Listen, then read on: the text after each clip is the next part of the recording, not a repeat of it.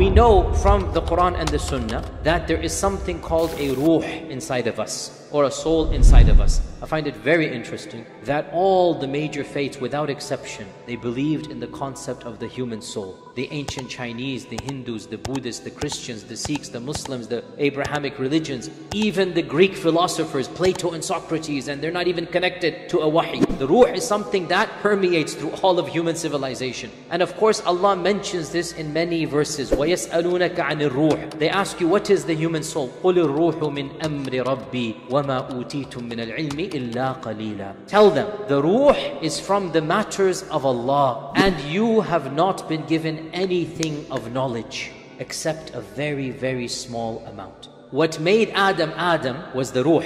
Before the ruh, Adam was fashioned clay. Allah says in the Quran, فَإِذَا سَوَّيْتُهُ وَنَفَخْتُ فِيهِ مِنْ رُوحِي فَقَعُوا لَهُ سَاجِدِينَ. After I fashion him, then I blow my ruh into him, then prostrate down to him. And the Prophet ﷺ tells us that when Allah fashioned Adam from teen, he left the body there. And Iblis came and began looking at this empty vessel, and he began knocking on the vessel.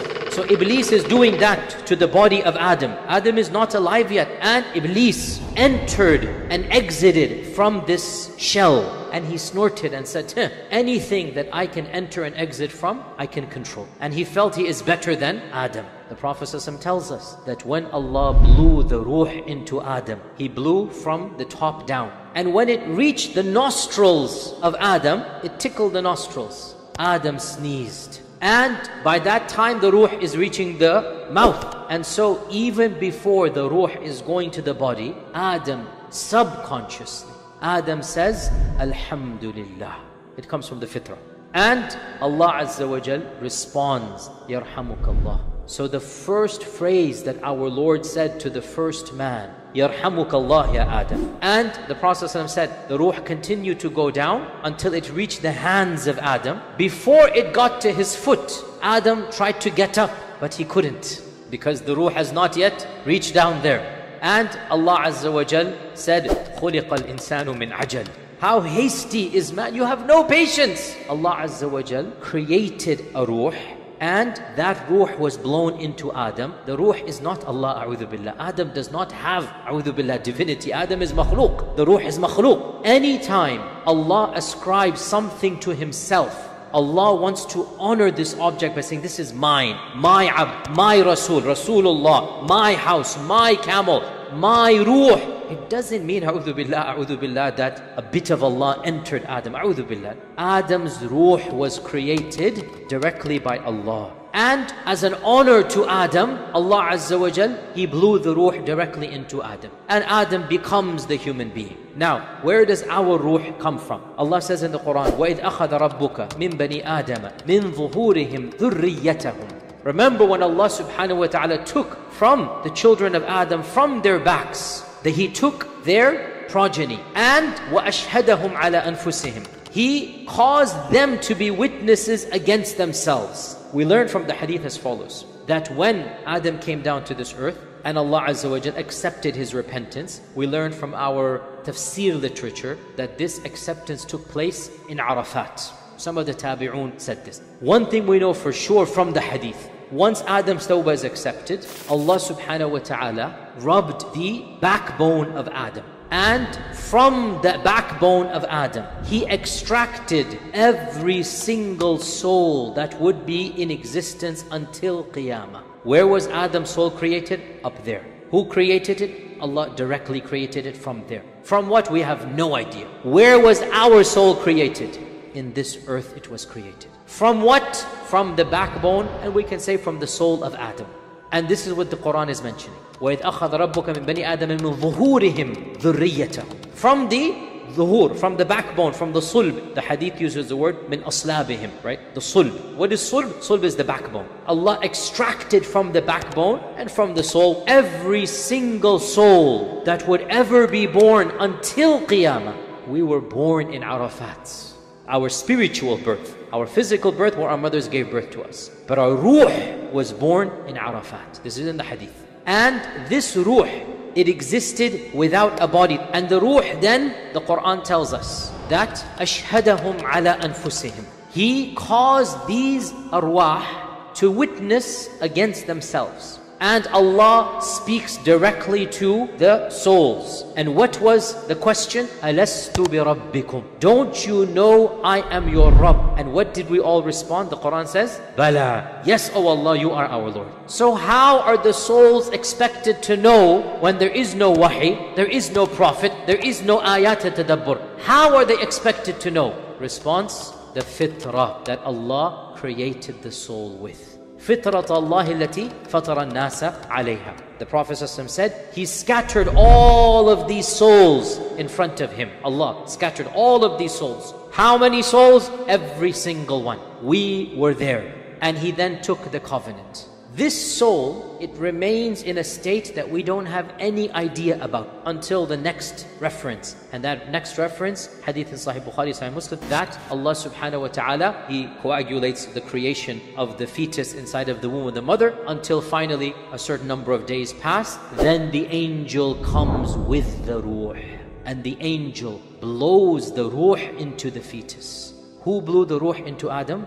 Allah Azza wa Jal. Who will blow the ruh into us? The angel. And that is when the fetus takes on a living status. One final hadith inshallah, and that is the hadith in Sahih Bukhari, that the Prophet ﷺ said, the souls are like groups of armies or battalions of armies lined up. So the souls that know one another, they become friends. And the souls that there's nakara, there's not getting along, there's something that ikhtalaf, they have ikhtilaf. This is a very deep hadith and scholars have interpreted in different ways. Some of them have said that let's just understand this hadith as being from this dunya, not pre-dunya. And that some souls get along with other souls, and when the soul gets along with the other soul, the two bodies get along and they become friends and life is good. And some souls don't get along with other souls. And when that happens, they're not friends, they're enemies. And that's a valid interpretation. However, a number of ulama, they go even deeper than this. And this is very profound and Allah knows best. And they say, perhaps in this world, before this world, when the souls were all together, some souls became friendly with one another. And when they find themselves in this dunya, automatically they become friendly in this dunya as well, because they were friendly in there as well. And some souls didn't get along over there. And so in this dunya as well, when they discover one another, they don't get along. The wording allows for this interpretation. And subhanAllah, I have to say, wallahi, it's so amazing that sometimes you meet a person for the first time and within a 10, 15, 20 minute conversation, you know, oh, this person I will get along with very well. And sometimes you will meet somebody for 10, 20 times and, yeah, it's okay. Assalamu alaikum, assalam, good enough. How do you know instantaneously? This hadith tells us there's something that is beyond, and that is something that the souls go back to. Al-Bara ibn Azib said that once we attended the janazah of somebody and we followed the grave up until the qabr, and the qabr had not yet been dug. So all of us sat down with the Prophet ﷺ and somebody began to dig the qabr. Now that's going to take a while. So Al-Bara ibn Azib said, the Prophet ﷺ looked up to the heavens and then he looked down to the earth. He looked up to the heavens, he looked down to the earth, and then a third time he looked up to the heavens and then he looked down to the earth. Then he said, Allahumma inni a'udhu bika min adhab al-qabr. Oh Allah, I seek refuge in you from the adhab of qabr. Then he began the hadith. When the Muslim is about to enter the next world and leave this dunya, the Malakul Maut comes and every single soul has a specific Malakul Maut assigned to it. Because Allah says in the Quran, يَتَوَفَّاكُمْ مَلَكُ الْمَوْتِ الَّذِي وُكِّلَ بِكُمْ. Then the Malakul Maut that has been assigned to you will take your soul. So the Malakul Maut comes and sits at his head. Then the angels of the heavens come down as if their faces are suns, bright. And they have with them the shrouds of Jannah and the perfumes of Jannah. When the person is about to pass away, Allah sends a delegation of angels just for him. This delegation varies from person to person. The one who prays tahajjud and was abid and zahid is not like the one who barely just prayed the 5 salawat and just about made it. وَلِكُلٍّ دَرَجَاتٌ مِمَّا عَمِلُوا. Everyone has a daraja from where they go. The one who is righteous will get a more noble delegation and larger delegation, and they will sit as far as the eye can see. You are the center of attention, and you are surrounded by millions, and all of them, they are bringing peace and comfort with their presence. Their faces are shining bright. You can smell the fragrances of Jannah. Then the angel of death will say, أَيَّتُهَا النَّفْسُ الْمُطْمَئِنَّةِ أَخْرِجِي إِلَى مَغْفِرَةٍ مِنَ اللَّهِ وَرِضْوَانٍ. O pure and peaceful soul, now is the time to exit. He is taking it in such a gentle manner. He is inviting the soul, come out now. You beautiful soul, you pure soul, come out, and I welcome you to Allah's maghfirah and Allah's pleasure. So the Prophet ﷺ said, his soul will exit and just go out. His soul will flow out like water flows out from a jug.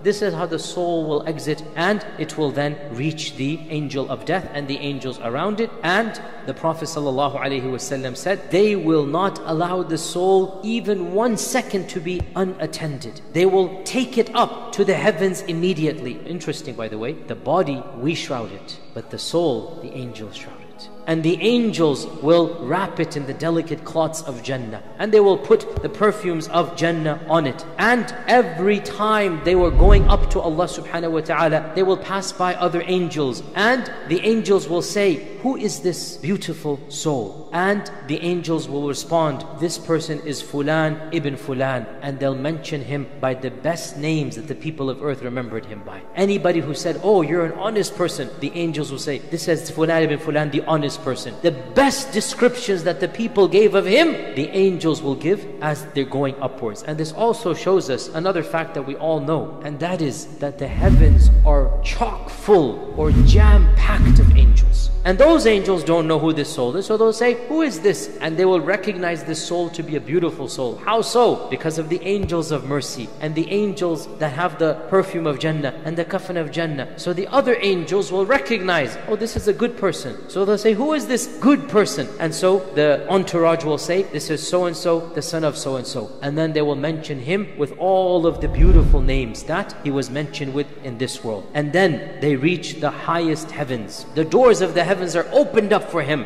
and they go higher and higher until they get to the highest heavens, the 7th heaven. Then it will be said, who will say this? In other reports, Allah will say, write his name in the register of Illiyin. And Illiyin is the name of a register for the righteous people. It is mentioned in the Quran, and it means the highest register. That is where the highest book is written for the righteous people. And then Allah will say, return my servant to this world, because I created them from it, and I shall return them to it, and then I shall bring them back from it one other time. And so his ruh will be returned to his jasad, and then their souls reunite with their bodies. Now obviously, the reuniting with the body, it is not the reuniting of this world, nor is it the reuniting of the akhirah. It is a completely different reuniting which we do not know, is beyond our ilm. In the alimul barzakh, not necessarily in our dunya, in a different dimension. Then 2 angels will come and they will ask him the questions. This is Munkar and Nakir. The names do not occur in this hadith, but in other hadith they occur. And they ask him, Mar Rabbuk? He says, Allah. They say, Ma Dinuk? He says, Islam. They say, who was this man that was sent amongst you? And when they say this man, then the person will automatically understand the Prophet ﷺ.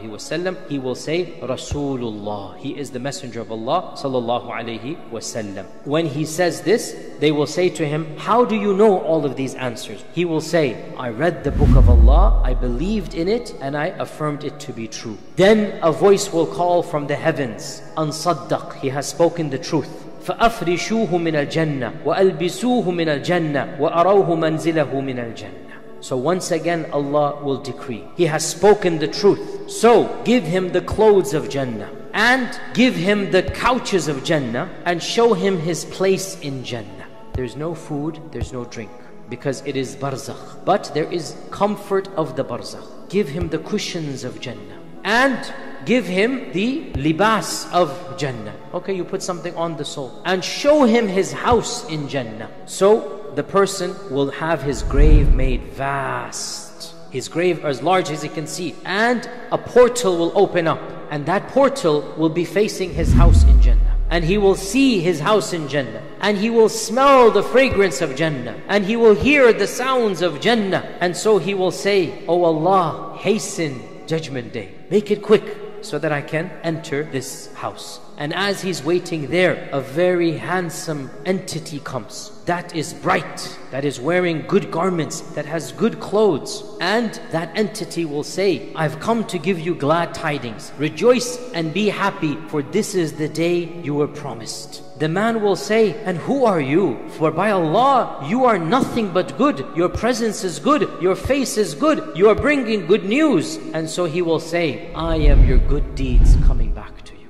So your good deeds will take on a form that will bring you happiness, will give companionship to you in the grave. And that person will then continue to make dua to Allah. And then the Prophet ﷺ said, this is what Allah says in the Quran: يُثَبِّتُ اللَّهُ الَّذِينَ آمَنُوا بِالْقَوْلِ الثَّابِتِ فِي الْحَيَاةِ الدُّنْيَا وَفِي الْآخِرَةِ. Allah, thabbata means to make firm. Allah comforts and makes firm. Allah gives thabat to the people who believe. With what? بِالْقَوْلِ الثَّابِتِ, with the firm statement in this world and in the next world. What is al-qawl al-thabit? Our scholars said, al-qawl al-thabit is in this world. You say La ilaha illallah at the time of death. May Allah make our last kalima to be La ilaha illallah at the time of death. And in the next world, when Munkar and Nakir come, you answer these questions. Who gives you the confidence to answer when you've just been returned to the qabr? Allah gives you that confidence.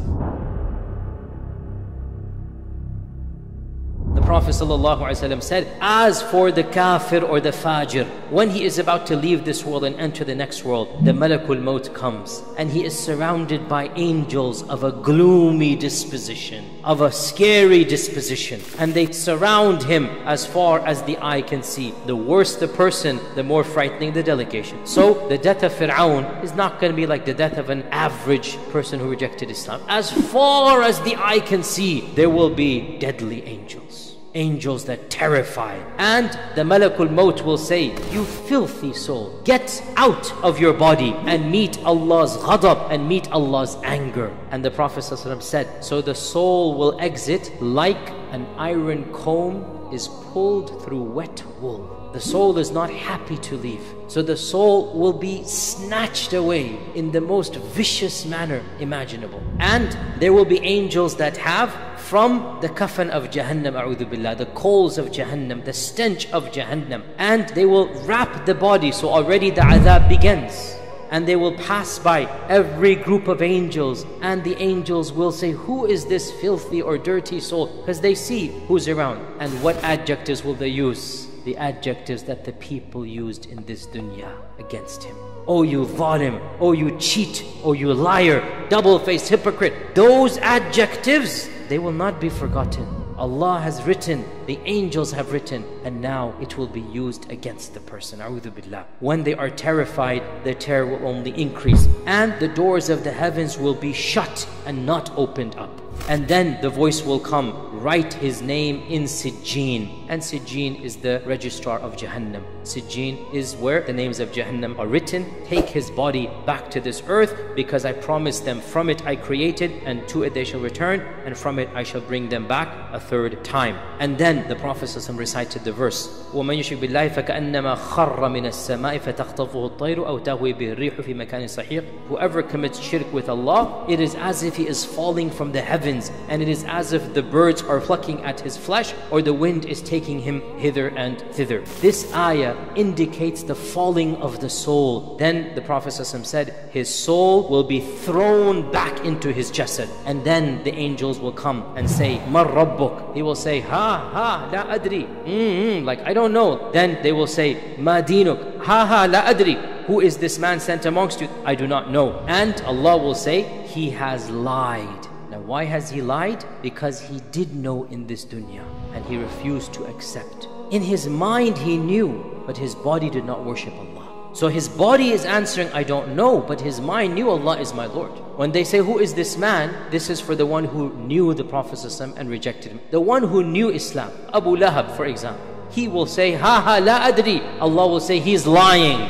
He knew and he didn't follow. So the lying is to the one who rejects Islam consciously. And then the angels are told, put around him the shroud of Jahannam and bring from him the smoke of Jahannam and allow him to look at his place in Jahannam. So the portal will open up and the portal will show him his place in Jahannam. Then the qabr will become dark and dank and surround him until his rib cages break and enter into each other. And then as he is there being punished, an entity comes to him who is terrifying to behold with the worst stench. Just his presence is odious. And he says, woe to you, who are you? And of course the response is, I am your deeds coming back to you. And the man will make dua to Allah, Ya Rab, do not allow judgment day to occur. Ya Rab, delay the judgment day. Because this is just the beginning. It is painful enough, but he knows what will happen is even worse than this.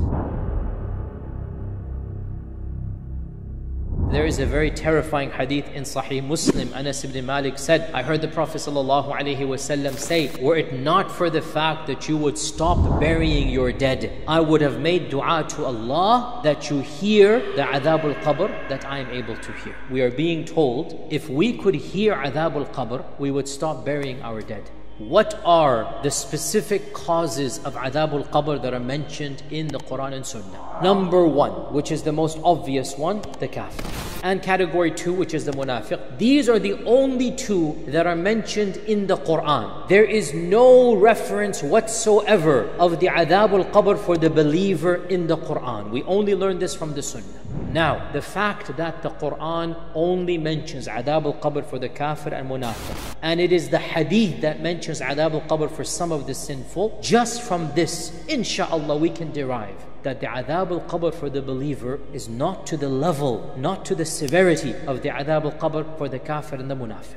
Number 3, the number 1 issue mentioned for the believer, not cleaning after using the restroom. Our Prophet ﷺ passed by 2 qabrs next to him and he said, these 2 are being punished, but they are not being punished for big things. Then he said, no, they are big things. As for one of them, he would not protect himself from his own urine. And the other version says he would not allow his urine to basically finish, and so it would drop out and would leave najasa over there. And in the Mustadrak of Al-Hakim, our Prophet ﷺ said the majority of adhab al-qabr comes from urine. Why is this such a big deal? Because it indicates a complete and utter carelessness about tahara. And tahara is the key to salah. And salah is the pillar and the crux and the backbone of all good deeds. So when a person becomes lax about tahara, this is a frame of mind that he's lax about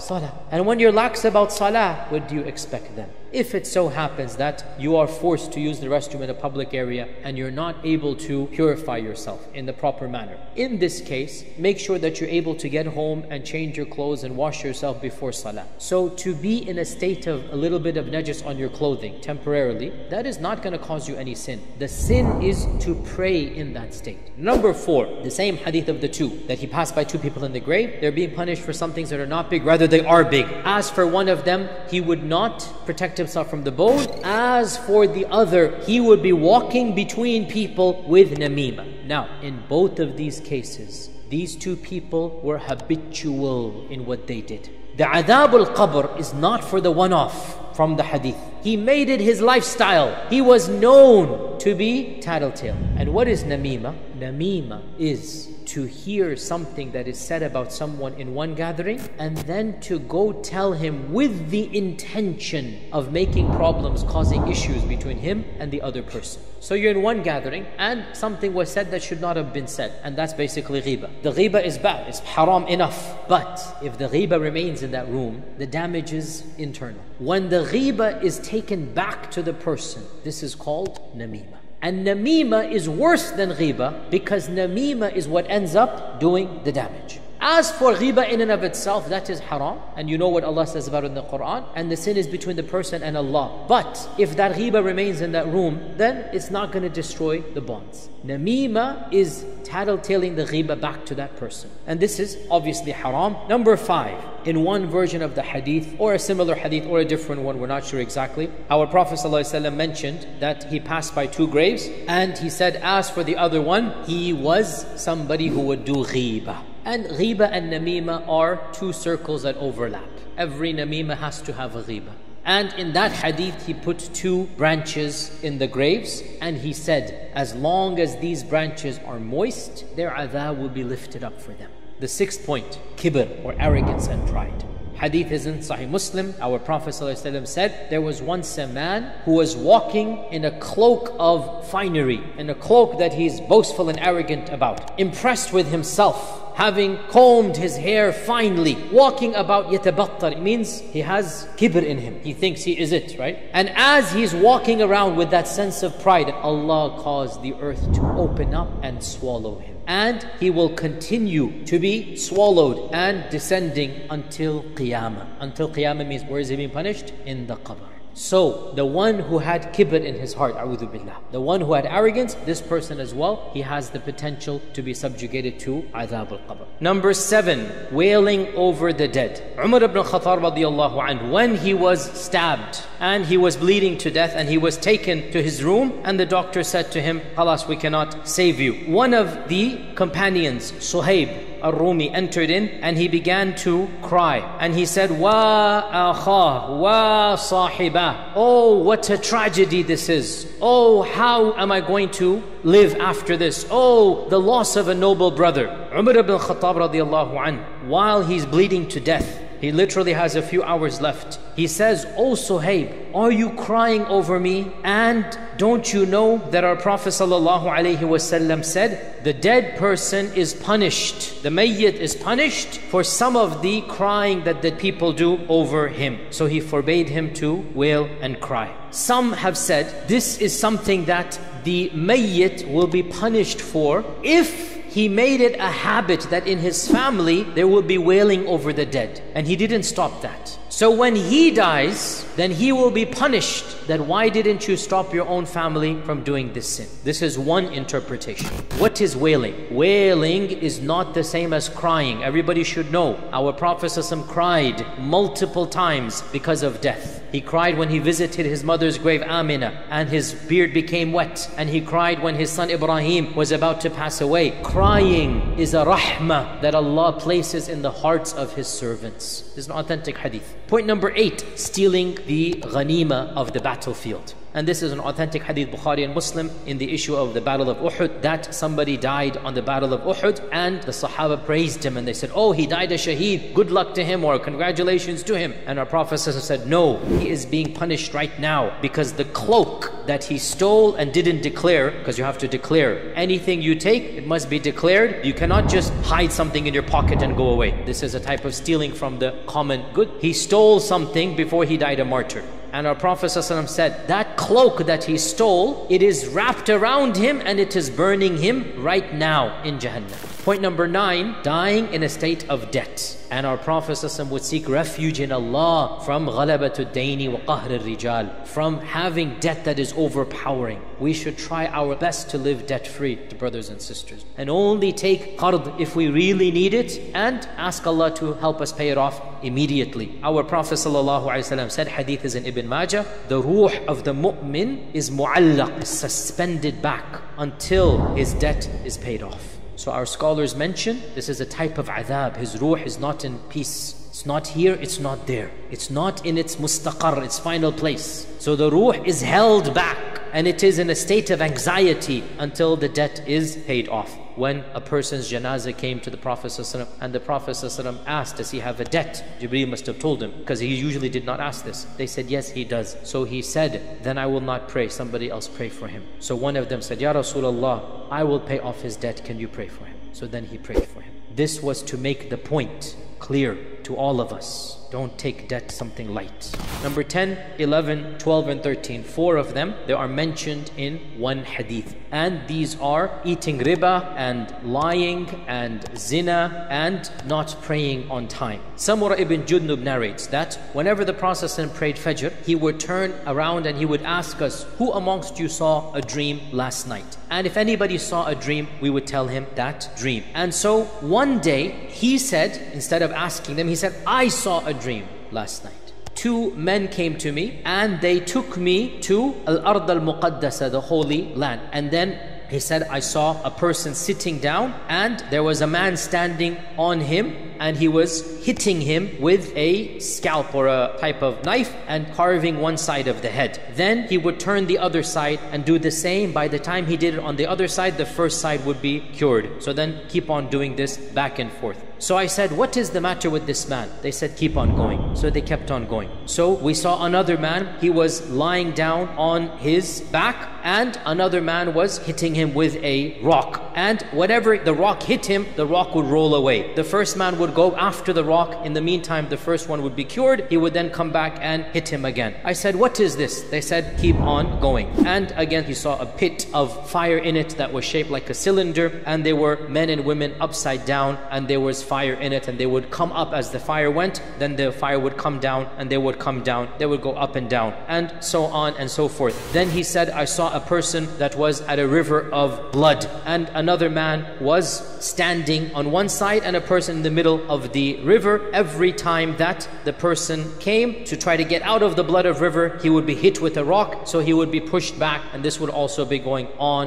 and on. So I said, who is this? They said, keep on going. Then we kept on going until I saw a beautiful garden with a large tree in it, and there was an elderly man and lots of children around him, and there was in front of this man also a fire. And they told me to come, and I went into this garden and I saw a house. It was more beautiful than any house I had seen. Then at the end he says, the Prophet ﷺ said to the 2 of them, you have taken me on a long journey, now explain to me what I saw. So then the angels explained, as for the one that you saw his head being split, this was the one who would lie about others, and his lie would spread everywhere. In other words, this is namima and ghiba and slander, buhtan on top of that. It's hurting the honor of families. It is breaking the marriage of people. So this will be done to him until Judgment Day. As for the one whom you saw that his head was being crushed open, this was a person whom Allah taught the Quran to, yet he would sleep the whole night and he would not act upon it during the day, and this is going to happen to him until Judgment Day. And as for the one whom you saw that the men and women were hanging upside down, these are the people of zina. And as for the one you saw swimming in the river of blood, these were the people who ate riba. And as for the old man you saw with children around him, that was Ibrahim, and the children around him were the young kids who passed away without reaching bulugh. You know that in our tradition, Ibrahim and Sarah will take care of any toddler, any infant who has passed away. They will be their caretakers until they're united with a Jannah. And as for the house that you saw, that is your house. And as for me, this is Jibreel, and as for him, this is Mikael.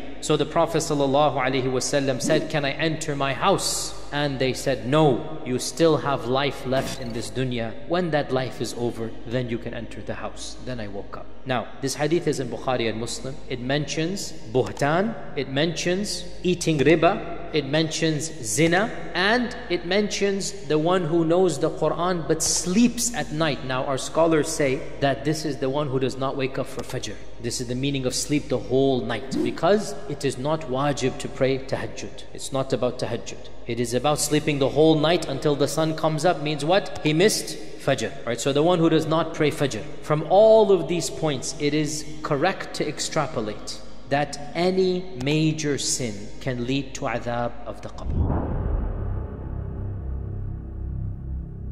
How How do we protect ourselves from adhab al-qabr? The Prophet ﷺ said, whoever dies on a Friday is protected from the adhab of the qabr. Dying on a Friday is a good sign, inshaAllah, to be saved from adhab al-qabr. Another way to protect ourselves from the adhab al-qabr, Asma binti Abi Bakr narrated from the Prophet ﷺ that when the person enters his qabr, if he is a mu'min, his salah and his siyam surround him, and the angels of punishment come, and the salah push them away, and they come from another side, and the siyam push it away. And the hadith then goes on. And as for the kafir, nothing can push the angels away. Of the ways to protect from adhab al-qabr, memorizing and reciting frequently Surah Al-Mulk. And it's only 30 verses, brothers and sisters. Our Prophet ﷺ said, Surah Tabarak is the preventer from adhab al-qabr. If you haven't memorized Surah Mulk, start memorizing it today. Ibn Mas'ud said, a person will be brought to his qabr, and two men will come to him, meaning the angels of punishment will come. And when they come to him, it will be said, or a voice will be heard, you have no way to get to this man. He would recite Surah Al-Mulk. Then they will try to come from his chest, and it will be said to him, go away. Come to his face, it will be said to him, go away. Come from his top, it will be said to him, go away. And Ibn Mas'ud said, it will prevent from adhab al-qabr. So how does Surah Al-Tabarak prevent from adhab al-qabr? The one who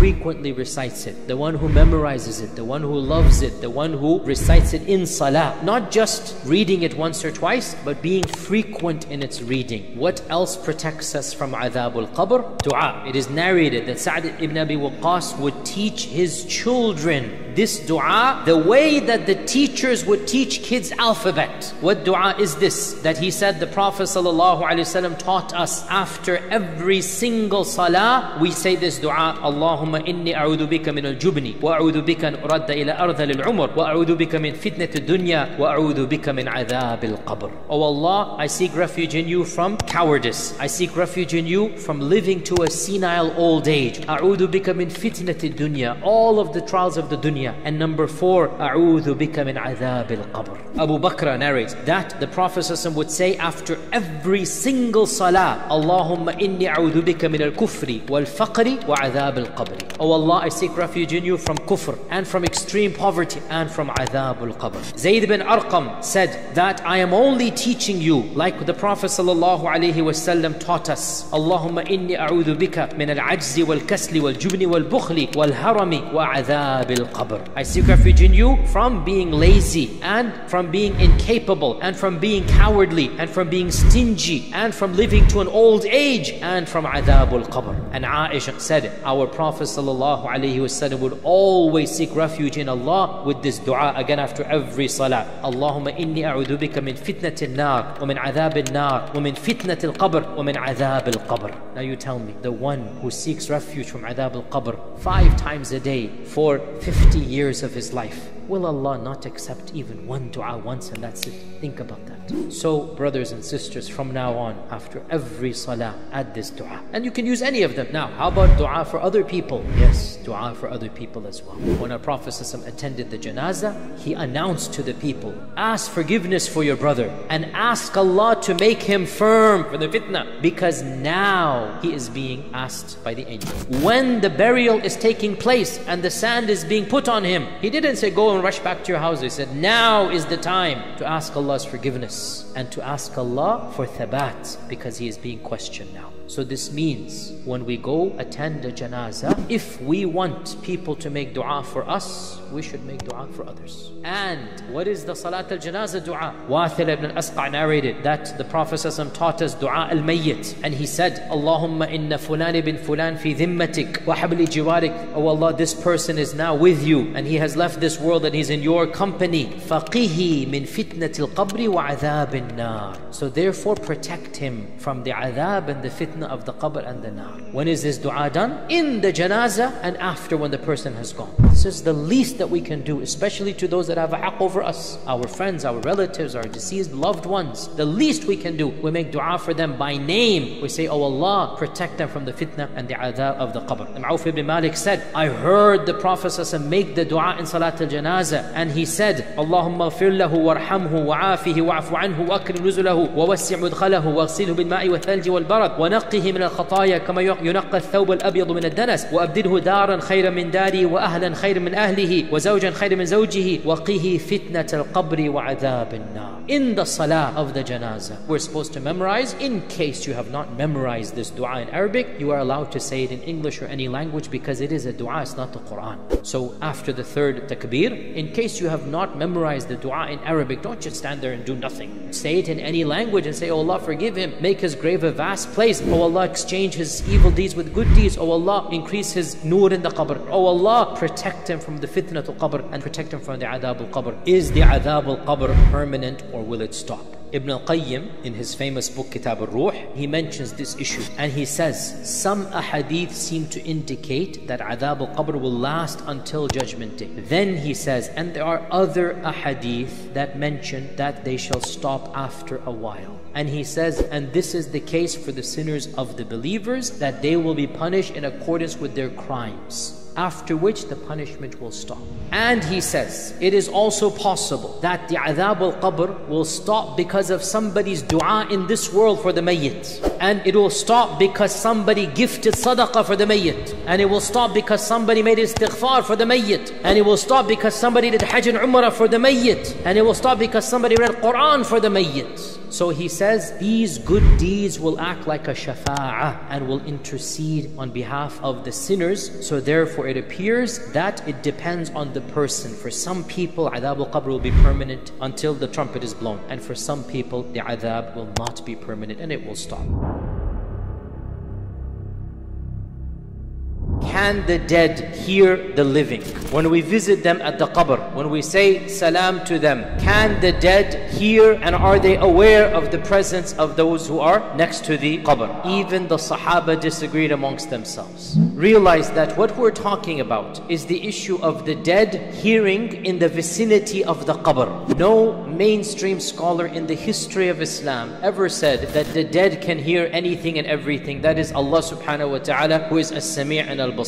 So we began by the first group of people, those who said they cannot hear. And at the head of this entire group of scholars is none other than our mother Aisha radiallahu anha. Aisha's position is the dead cannot hear. And the evidence she herself used is the Quran itself. And there are a number of verses, 3 of them, in fact 2 are exactly the same verse but repeated twice. Surah An-Naml verse 80 and Surah Ar-Rum verse 52 are exactly the same. فَإِنَّكَ لَا تُسْمِعُ الْمَوْتَى وَلَا تُسْمِعُ الصُّمَّ الدُّعَاءَ إِذَا وَلَّوْا مُدْبِرِينَ. You, Ya Rasulullah, cannot make the dead to hear. And those that are deaf, but meaning here arrogant and whatnot, if you call out to them, they're going to turn away. How can you make them hear? So the tafsir is, just like the arrogant Quraysh turn away and leave, Allah is saying, just like the dead cannot hear, so too the Quraysh will not hear. The third verse, Surah Fatir, verse 22. وَمَا يَسْتَوِ الْأَحْيَاءُ وَلَا الْأَمْوَاتِ إِنَّ اللَّهَ يُسْمِعُ مَنْ يَشَاءُ وَمَا أَنْتَ بِمُسْمِعٍ مَنْ فِي الْقُبُورِ. The living and the dead are not the same. Allah can allow anyone He wants to hear, and you cannot make the one in the qabr to hear. In the other camp, or the other group, are also many scholars. At the head of them is none other than Umar ibn Khattab radiallahu anh, and his son Ibn Umar, and a number of Sahaba. And their evidence are many ahadith. And the most powerful and the most explicit one is the one that occurred when the Prophet ﷺ buried the dead at the Battle of Badr. He buried the mushrikun at the Battle of Badr. Anas ibn Malik says that the Prophet ﷺ left the qabr of the people of Badr for 3 days. Then on the way back to Medina, he passed by their qabr and he stopped and nadahum. He shouted out to them, Ya Aba Jahl ibn Hisham, Ya Umayyah ibn Khalaf, Ya Utbah ibn Rabi'ah, Ya Shayba ibn Rabi'ah. He mentioned the 4 sanadid, the 4 evil leaders of the Quraysh by name. Have you found the promise of Allah true? Because I have found the promise of Allah true. Umar said, Ya Rasulullah, how can they hear you? How can they respond to you when you're speaking to them? And they have been decayed. They're beginning to decay. And the Prophet ﷺ said, I swear by the one in whose hands is my soul. The Prophet ﷺ is giving qasam by Allah. You right now are no less able to hear me than they are able to hear me. You can hear me exactly the same as they can. The Prophet ﷺ is saying, I give you qasam, you are hearing me as well as the people in the qabr can hear, but they cannot respond back to me. This evidence is the primary evidence that Umar ibn al-Khattab and his son Ibn Umar used to say that the dead can hear. Of the evidences is the hadith in Sahih Bukhari. The Prophet ﷺ said, when the person is lowered in the grave, and the hadith goes on, then the phrase comes, when his companions go back and leave, the one in the qabr can hear the footsteps of his own companions as they leave. The one in the qabr can hear the footsteps of his ashab when they go back and leave the cemetery. A third evidence, the famous hadith of Aisha radiallahu anha, also in Bukhari and Muslim, that the Prophet sallallahu alaihi wasallam, Jibreel came and told him to go to the qabr the last week of his life. The famous incident when he left in the middle of the night, and Aisha followed, wondering he might go into another house, if you get my drift here, and she's jealous what is going on, and he rushes to Baqi' al-Gharqad, and Aisha overhears radiallahu anha, what is he saying? And he said the famous that we all know, Assalaamu, Alaikum, ya ahla qawmin min al-muslimeen wal-mu'mineen, wa inna insha'Allahu bikum lahiqun, nas'alullaha lana wa lakum al-afiyah. This is the dua that is said when you visit a qabr. Now, how does this indicate that the dead can hear? The scholars say this salam is a salam of tahiyyah. Assalamu alaikum ya ahl al-qubur. And now the Prophet is as if speaking to them. It's just a matter of time, I will meet you. So he is as if speaking to the people of the qabr, and this indicates obviously that they must be hearing them. Evidence number 4, the mutawatir narrations narrated by over 15 of the Sahaba, that the Prophet ﷺ said that whoever sends his salat upon me, whoever sends his salam upon me, Allah subhanahu wa ta'ala will convey their salams. And in other versions, Allah Azza wa Jal has angels that are wandering, touring in the land. Their only job is to convey the salams of my ummah to me. So wherever you send salam, the angels bring it to me. Now, this group of ulama, how do they understand the verses that we said are the evidence of group number 1? This group understands that when Allah is saying you cannot make the dead hear, the hearing is the hearing of benefit, not the hearing of a physical auditory sensation. And the evidence is the context. Because when Allah calls the Quraysh summun, sum means deaf. They're not actually deaf to the voice. What are they deaf to? The message, the truth, acting upon it. They say the verses are very clear, and the context indicates that what Allah is referencing is not the sama' of the ear, but the sama' of the qalb. How does group 1 interpret the evidences of group 2? They say all of these evidences that you have brought forth are exceptions to the general rule. And exceptions don't make a rule. The people of Badr, Allah Azza wa Jal made an exception for them to punish them. And the issue of the footsteps walking away, they say this is at the very instance when the ruh goes back into the body and munkar and nakir, and then after that it finishes. After that it's gone. So they say this is a 15-20 minute exception basically. So these are in a nutshell 2 of the mainstream positions of Islam. Who held each position? So as for the position that the dead can hear, I believe it is fair to say that a slight majority, or maybe even a large majority, held this position. And at the head of this list is Umar ibn Khattab radiallahu anh, and his son Ibn Umar, and Anas ibn Malik, and Abu Hurairah radiallahu anh. And from the later scholars, you have Imam al-Nawawi, Imam al-Suyuti, Ibn Taymiyyah, and Ibn al-Qayyim, and Ibn Kathir, and in recent times as well, the famous Mufassir al-Allama al-Shanqiti. Now, who's on the other side? We also have some major ulama, and beginning with Aisha radiallahu anha herself. And from the Tabi'un, Qatada, the student of Ibn Abbas, from the great ulama al-Bayhaqi, who died 438 Hijrah, Ibn Atiyya, also from Andalus, Ibn al-Jawzi, not Ibn al-Qayyim, Ibn Qudama, also one of the Hanbali scholars, Al-Qadhi Abu Ya'la, also one of the Hanbali scholars, and from the Hanafi scholars, Ibn al-Humam and Ibn Abidin, and from the non-Madhabi scholars, Ash-Shawkani from Yemen, and in our modern times, the famous Muhaddith Shaykh al-Albani. Other great scholars, they looked at these evidences and they basically shrugged their shoulders and they said, we don't know. Most famous amongst them, Ibn Abdul Barr, the famous Andalusian scholar, Ibn Abdul Barr said, these issues of whether the dead can hear or not, we will never know for certain. We're not going to know it until we're there. And until then, there's no point discussing it. So just let it be. We also need to make a very important disclaimer. whether the dead can hear or not, there is no action that is based upon this controversy.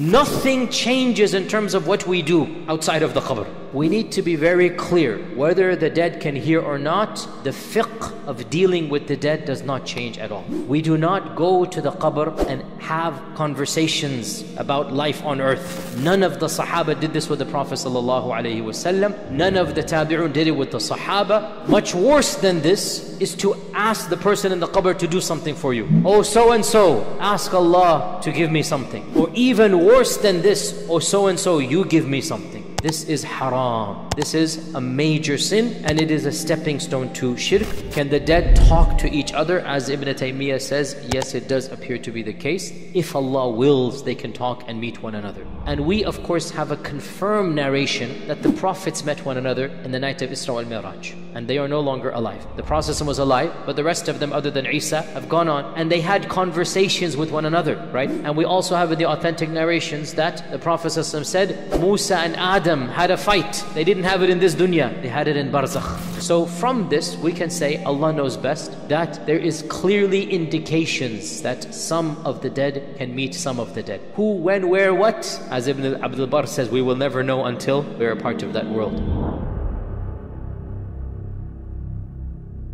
What can the living do to benefit the dead? The first three things that are explicitly mentioned. The hadith is in Sahih Muslim, it is authentic. When the son of Adam dies, all of his deeds stop, except for three. Number one, sadaqah jariyah. Charity that is jariyah. Jariyah means running. Jariyah means ongoing. In English we call it perpetual charity. Any charity that is more than a one-off. You do it and it remains after you have done it. When you build a masjid, as long as people are coming to the masjid, the sadaqah jariyah. You build an orphanage, this is sadaqah jariyah. It's something that is lasting after you have initially done it. It's not a one-off. Its benefit continues, especially after you die. You're going to be benefiting after it when you are in the grave. Number two, knowledge that people benefit from. The smallest bit to the largest bit. You are dead and somebody benefited from your knowledge. Then you will be getting that ajr and your body is in the qabr. So whether you taught somebody how to pray, your children how to pray, and now they are praying and you are in the qabr, every time they pray, you will get their reward because you taught them. Giving da'wah is included in this category. Our Prophet ﷺ said, hadith is in Sahih Muslim, whoever calls people to a guidance shall get the reward of all who follow him without diminishing either's reward. Neither will get lesser reward just because one followed the other. You have a Muslim colleague at work, not very religious, and you become friends, you invite them out bit by bit. Ya akhi, let's pray Jum'ah together. And they become more religious, inshallah, because of your akhlaq and manners. Every single salah that this person does, Allah will bless you with that reward, and the one who prays will get 100% of his own reward as well. And therefore, when the person dies, the first person, the second person's reward will continue to go back. Another hadith that also proves this. Whoever introduces into Islam a precedent that is good shall be rewarded with all those who follow that precedent until the day of judgment. And whoever introduces an evil shall be given the sin of all those who did that evil until the day of judgment. Category 3, a righteous child making dua for him. The reason why piety is mentioned here is because the point is being given. The mother, the father invested the time, the effort, the tarbiyah. The mother, the father helped in this piety. That is a lifelong effort. Now that the parent has deceased and moved on, so now that effort will pay off. When we are in the qabr, we want all of these three things to be giving. Our investments need to pay off. This is the time to invest, dear Muslim men and women. Now, we can add to this one other thing that is mentioned in one hadith, number 4, and that is ribat fi sabilillahi azza wa jal. The murabit is the one who technically is guarding the borders of the ummah. And it's a very difficult, a very lonely, very boring job, but also very dangerous. Far from civilization, far from family and home. It's not easy to do. And our Prophet ﷺ said that the one who does ribat and dies in that state, he shall be safe from the fitna of qabr, and his deed will continue to be written for him until judgment day. Even if he dies a natural death at the post guarding the ummah, then that natural death will not stop the thawab coming in, and he will continue to be rewarded until judgment day. Point number 5, 5A and B. 5A, dua. 5B, istighfar. وَالَّذِينَ جَاءُوا مِن بَعْدِهِمْ يَقُولُونَ رَبَّنَا اغْفِرْ لَنَا. Those who come after the Ansar and the Muhajirun, they say, رَبَّنَا اغْفِرْ لَنَا وَلِإِخْوَانِنَا الَّذِينَ سَبَقُونَا بِالْإِيمَانِ. Oh Allah, forgive us and forgive our brethren who have come before us, meaning the ones who have died. This ayah is explicit dua for the deceased. Allah is telling us, make dua for all the Muslims from before you up until the time of the Sahaba. And as well,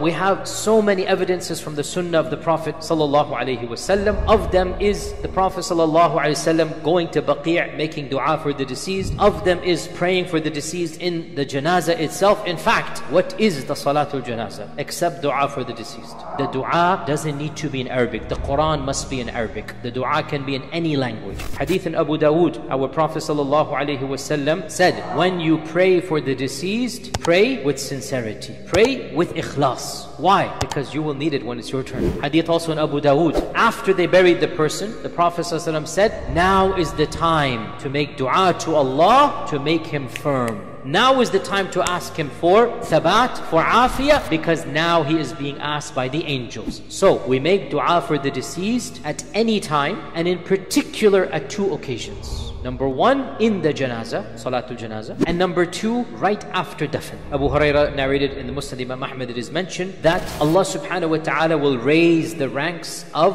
a rajul salih in Jannah. After his death, obviously. The man will say, Ya Rabb, where is this coming from? What have I done that I'm getting an upgrade now? And Allah subhanahu wa ta'ala will say, your child is asking Allah's forgiveness for you. In reality, dua and istighfar are related, as we know, because istighfar is a category of dua. Dua for the deceased, you ask anything that is needed by the deceased. Make his qabr vast. Make his qabr, in another hadith, lightened. Make him one of the gardens of paradise. What else can we ask? Good companionship. Give him good angels. And in particular, the most important dua is istighfar. And that is what? Oh Allah, forgive his sins. Oh Allah, cleanse him the way that a white cloth is cleansed. In another hadith, oh Allah, substitute his sins with good deeds. Another hadith that mentions dua and istighfar, Abu Asyad mentions, we were sitting with the Prophet ﷺ when one of the Banu Salama tribe arrived.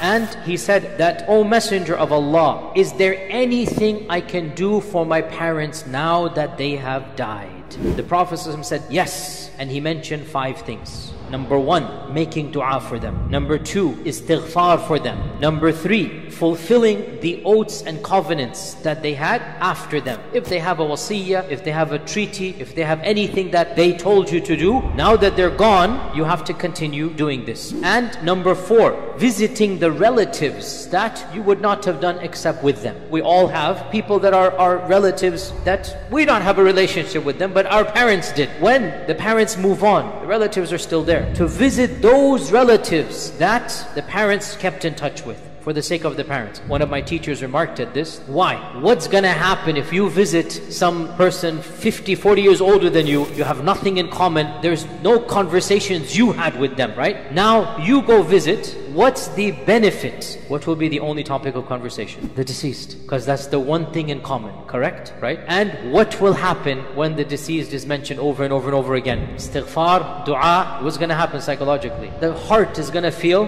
comfort and softness as well. The love will be renewed. And then number 5, to be generous with their friends. What should a good, loving son or daughter do once the parents have moved on, or either of the parents have moved on? The Prophet ﷺ gave 5 things. Number 1, you make dua for them. Number 2, istighfar. Number 3, whatever promise or amana or something, you have to follow that. Number 4 and 5 is essentially their circle of friends and relatives. You keep it up.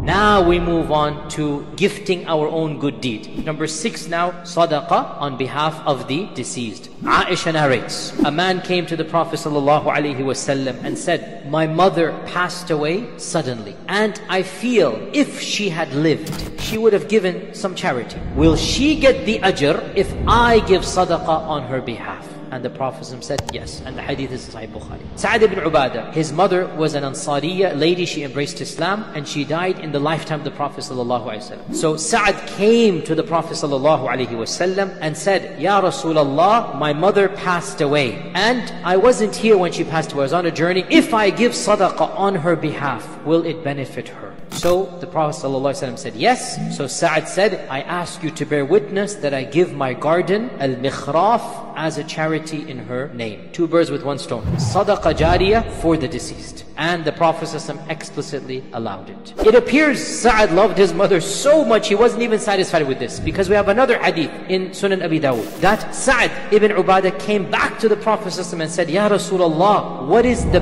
best sadaqah that I can give for my mother? So the Prophet ﷺ said, a well of water. Sa'ad paid some money to dig a well, and he said, this is the well for Sa'ad. Number 7, Hajj and Umrah. Ibn Abbas said, hadith is in Bukhari, that a woman from the tribe of Juhayna came to the Prophet ﷺ and said, my mother made a vow to Allah that she would perform Hajj, and she passed away without fulfilling the nadhr. May I do Hajj on her behalf? The Prophet ﷺ said, let me ask you, if your mother left a debt, would you not repay that debt? She said, yes. So he said, the debt of Allah has more right that you fulfill it back. Do Hajj on behalf of your mother. And the Prophet was saying, this is a debt owed to Allah. Okay, what if you fulfill the debt? Now you just want to pay extra. That's not explicit, but there's one narration that is used. And this is the famous one in Abu Dawood, that when the Prophet was going for Hajj, the Prophet was wearing the ihram, and a man wore the ihram and said, Labbaika an Shubruma. Labbaik on behalf of Shubruma. The Prophet said, who is Shubruma? The man said, he is a friend or a brother. The Prophet asked this man, did you do Hajj on behalf of yourself first? He said, no. So now the Prophet said,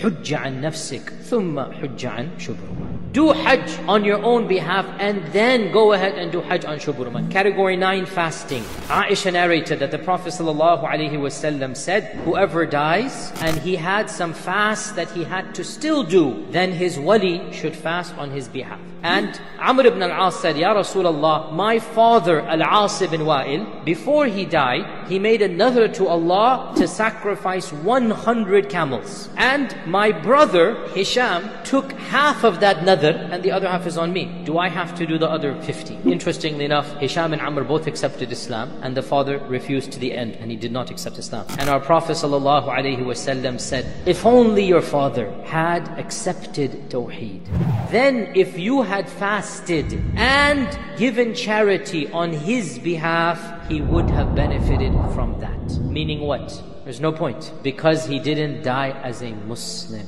Now this hadith is quite explicit. Siyam is mentioned here. وَتَصَدَّقْتَ. And this is not obligatory per se, it's just he said, I want to give 100 camels. It would have benefited him. Now let's look at how our scholars of fiqh understood these ahadith. There is a spectrum of opinion when it comes to gifting the good deeds to the deceased and our madhahib. The Hanafi madhab from its beginning has said that any and all good deeds can be gifted to the deceased without any restrictions. In fact, most of them even said, why stop at deceased, give them to the living as well. Al-Kasani writes, it doesn't matter whether the one you gift a deed to is alive or dead, you may gift. And it doesn't matter whether you intend to gift before you do the deed, or you make up your mind after the deed has been done and you decide after it's been done, I'm going to give this deed to the dead. And the Hanafi madhab allows the gifting of any good deed, including salah, and of course siyam and hajj and umrah and qira'at al-Quran. Anything and everything can be gifted to anyone else. What did Imam Malik and Imam Shafi'i say? Imam Shafi'i said, other than fulfilling the wajib, such as the guy didn't fast or whatnot, and sadaqah and dua and istighfar, 4 things, no deed benefits the dead and nothing reaches the dead. Imam Malik himself was on the same madhab as Shafi'i, no gifting. Imam Ahmad ibn Hanbal was of the opinion of Imam Abu Hanifa. Imam Ahmad ibn Hanbal allowed good deeds to be gifted to the deceased without any restrictions whatsoever. Ibn Qudama is the medieval icon of Hanbalism, and he writes, any good deed that a person does and gives its thawab to a Muslim mayyit, Allah Azza wa Jal will benefit the mayyit because of it. Some ulama said that when you read Quran for the deceased, what the deceased gets is the barakah and the sakina and not the reward. Ibn Qudama says no, that's not the case. Rather, the deceased gets the thawab. And then he says, and this is ijma' al-muslimin. the unanimous actions of the Muslims in every era and in every land. They come together and they recite Quran and they give the thawab to their dead without anybody criticizing them. Now, what do you think Ibn Taymiyyah, Shaykh al-Islam, said? And he's from the Hanbali school. Ibn Taymiyyah and his student Ibn al-Qayyim, they are very, very explicit that all good deeds can be gifted to the deceased. Ibn Taymiyyah writes, it is confirmed that the Prophet ﷺ allowed giving charity for the deceased, and he allowed fasting for the deceased. And these evidences and others are used by Imam Ahmad and Abu Hanifa to allow gifting other deeds like the salah and the qira'at al-Quran to the deceased. However, Ibn Taymiyyah says, it should be known that it is not from the regular customs of the Sahaba and Tabi'un that every time they prayed, or every time they read Quran or fast or did Hajj, that they would gift their deeds to the deceased or even to their relatives. And indeed, the best method is to follow what the Salaf did. And Ibn al-Qayyim basically says that out of all of these texts adding to one another, we can prove that the rewards of the good deeds reach the dead when a living person does it for him. And even common sense and qiyas, i.e. rationality, proves this point. Why? Because he said, the reward of the good deed, who owns it? The one who has done it. So the one who has done it has the right to gift it to whomever he chooses. Just like in this dunya, if I have some money, don't I have the right to gift it to anybody? Then he mentions explicitly, as for reciting the Quran and gifting it to the deceased without paying, this will reach the dead just like fasting and Hajj reaches the dead as well. And I have no problem. You want to say that reciting the Quran is not allowed? This is what Imam al-Shafi'i said. But don't make the other group mubtadi'.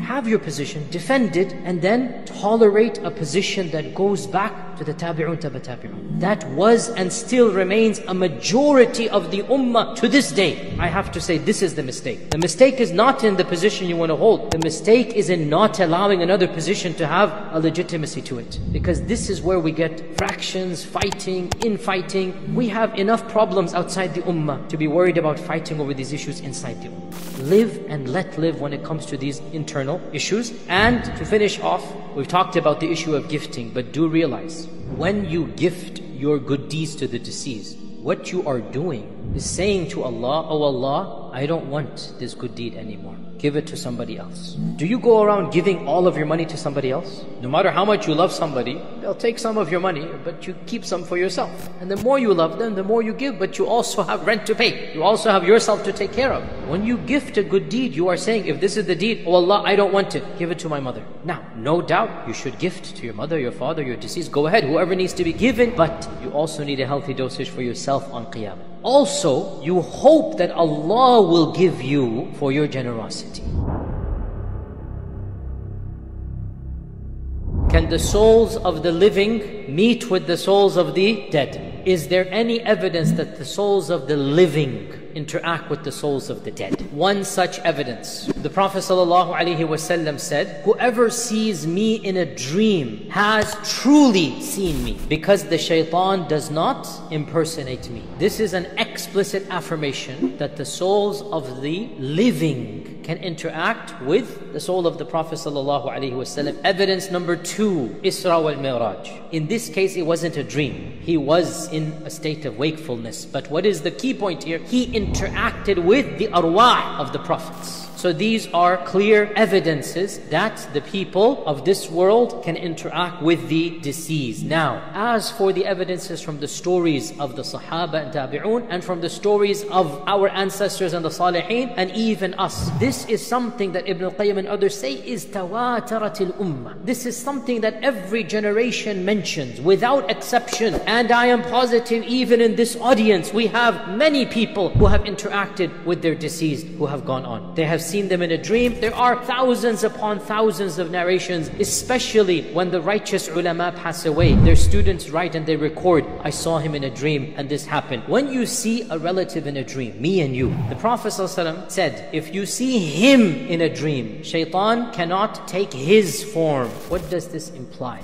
It implies there is the potential or the possibility that shaitan can deceive somebody and pretend to be someone that the living person knows. Because of this, we say it is possible to see your deceased in a dream. And it is possible the deceased will tell you something of significance or importance, but you cannot base a legal verdict or ruling on what you see in a dream. You cannot change the Sharia, and it will not hold up even in any court, even in an Islamic court, and you are truthful. It doesn't matter. We do not base laws on dreams. No dream can make the haram halal. No dream can make the halal haram. It is in fact possible for the souls of the living in their dreams to meet the souls of the dead. As for while in a state of wakefulness, this does not happen to us. Our Prophet ﷺ was an exception because he went to Isra al-Miraj, and that is a different scenario. We do not interact with the souls of the dead while we are awake. Only when we are asleep, because when we are asleep, our souls enter a realm that is one step before the barzakh. And the souls in the barzakh, if Allah wills, they can come out to this interim where our souls are in the dream. There's not some type of ritual that you follow to see somebody in your dream. It doesn't work that way. It is something that happens as a gift from Allah subhanahu wa ta'ala to those whom He chooses. And if you don't see a deceased in a dream, don't read in there's something wrong. No, there are many righteous who passed away and they don't come in people's dreams. And feel free to act upon them as long as the huquq are being given from the deceased to somebody else, not the other way around, right? If the deceased comes and says, hey, take $100 from so-and-so, he owes me money. It doesn't work that way. But the other way around, if the haqq is for the deceased and against somebody else, right? Now this is much more easier. Nobody's going to say no when you give $100 to somebody else. Say, oh, I just want to give this as a gift on behalf of my father. And I know in my own extended circle where it has happened that somebody passed away and he came to his son and said, you know, I owe so-and-so money. And he had money, but he just didn't write a will or something. So the son went to that person and the person said, how did you know? I planned to forgive when he passed away. And the son said, I saw him in a dream. And my father told me, give the money to so-and-so. Now again, we don't base our Sharia on it. But nonetheless, it is something that we can accept, no problem.